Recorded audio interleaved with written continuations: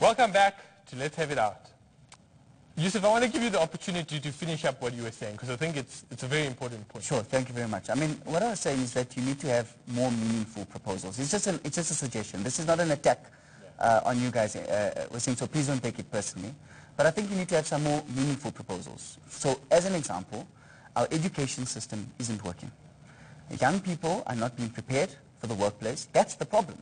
If you don't fix the problem, you're not going to be able to, you can try and manufacture a solution, you're not going to be able to fix the problem that we have. We need to ensure that our education system includes experience as part, practical work experience as part of the skills training, whether it's vocational skills or part of our education system. That's just one example. But you asked... Let's hear from one of our viewers here. All right? So Selo on Facebook says, if I had a company, I would never hire someone without experience. Imagine a doctor or an accountant with no experience. That's a disaster. These are entry jobs that don't require experience. People want good paying jobs while they're fresh from grade 12 or varsity. People complain about experience, but they will never volunteer to gain that experience. Thank you, Selo, for that comment.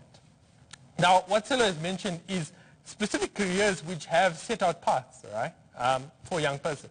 So you become a doctor, you're required to do internship, community service. Accountants got to do training contracts, which is a very specific set out path that's been created by professions, yeah? But I'm a matric graduate, yeah? I have a lot of social media skills. I can potentially be absorbed into a company because I understand how Twitter works, I understand how Facebook works. I can add real value in a company's social media department, yeah? But that person is excluded by the economy by barriers such as transportation, data, experience, non-ring fencing of jobs, right? We're saying that let it be legislation that the public sector and the private sector advertises jobs between the ages of 18 and 35, specifically for those people. Let the private sector advertise jobs with a specific focus to employ unemployed. And many countries have employed the system of on-the-job training, right? But there seems this unwillingness to be able to do this absorption into the market. So what's your viewpoint on that? Sure. I mean, I hope I have enough time to answer this because you've been cutting me off, Wasim. But it's fine. I mean, I agree with you. These are specific professions that have been referred to. There is experience that are part of the career path, whether it's a doctor, whether it's an accountant like yourself, you have to go into articles and so forth. That's not what we're talking about. What we're talking about is if you, for example, are going to become an electrician, as an example, as part of your training, you should be able to get experience. You shouldn't be sitting in the classroom for your 2 years or 3 years of training. Or whether or not you're going to be in school, as an example. Why should our school system be so outdated to the point where we are just sitting in classrooms getting a lecture from a teacher in a class of 100, 200 and so forth, and young people are not being prepared for the workplace? What you're trying to do is superficially manufacture an outcome which has never ever worked. It's not worked in any government policy that has tried to superficially manufacture an outcome. What you need to do is you need to fix the problem at its root. You need to manufacture a solution for young people as they are being prepared for the economy. You need to make sure that they are prepared for the economy, and at the same time you need to make sure that you remove the barriers that prevent them. So you mentioned transport, you mentioned data. It's why we've introduced or proposed a job seekers allowance. In the city of Cape Town, where the DA is governing, job seekers can ride the My City bus for free.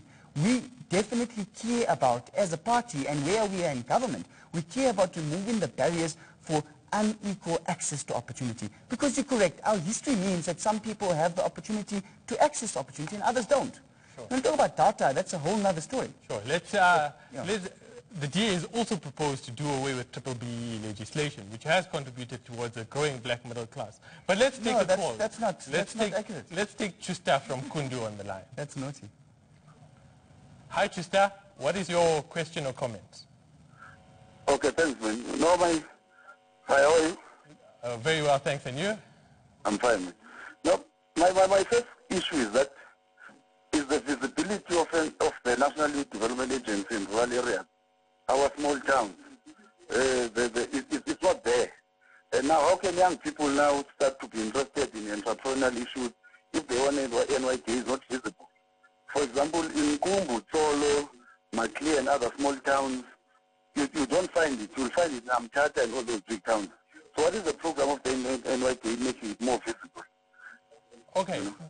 much for that, Schuster.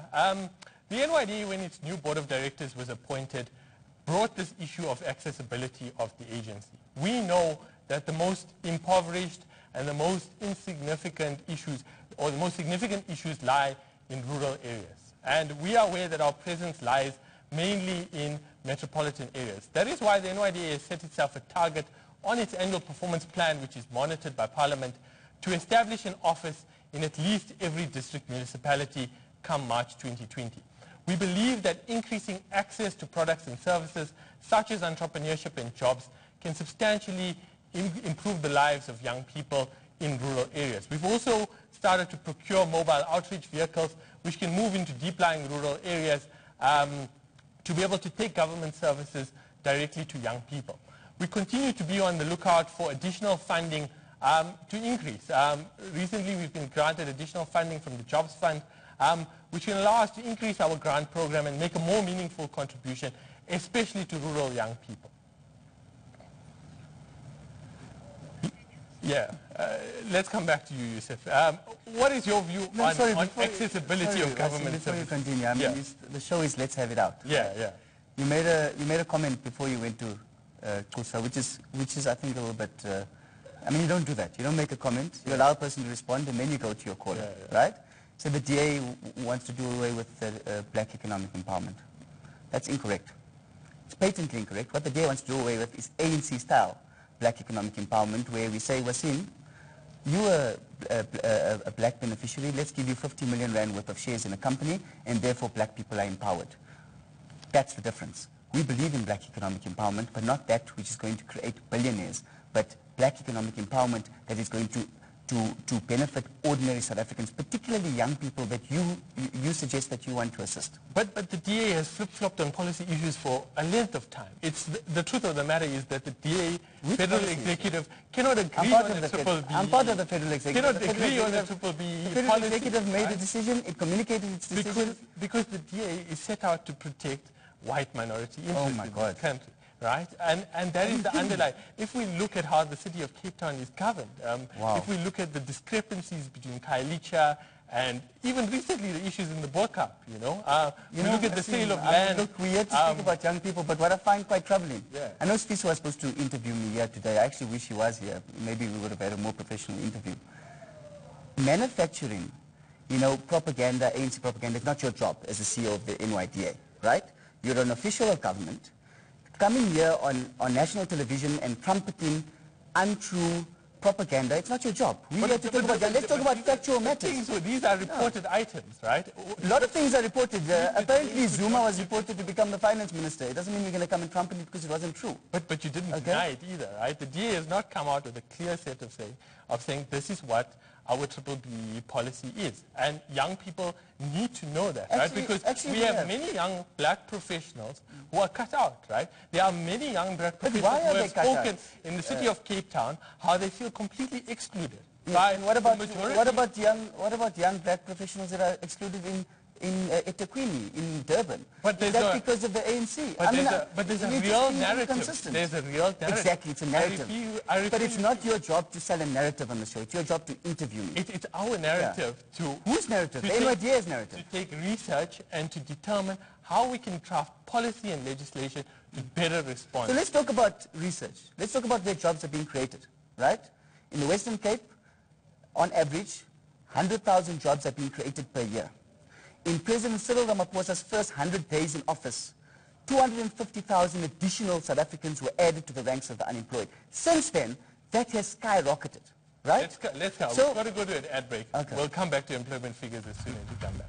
We take more of your questions and comments after the break.